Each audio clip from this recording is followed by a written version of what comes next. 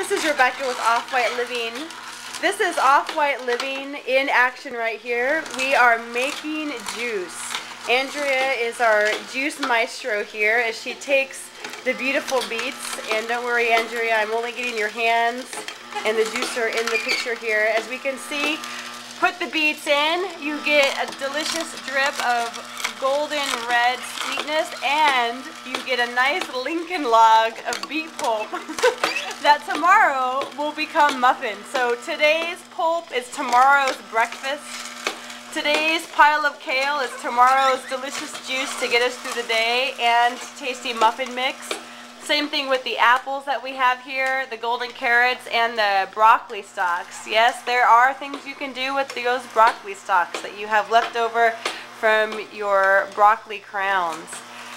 So here we are. I'm just going to show you all the juice components that we have. This is what looks like maybe enough veggies to feed a family of 4 for a week, but it's going to become a tasty treat for us. And for those who've never juiced before, it's a really great way to incorporate some greens and some ginger and some green apple and some beets, and you get lots of different vitamins and nutrients and antioxidants. It's very oxygenating to the cells. It helps your body and your palate acquire a taste for alkaline food, and you know, again, it's an efficient way to use the juice because as long as you take that pulp and do something with it, you're not just wasting all that fabulous fiber.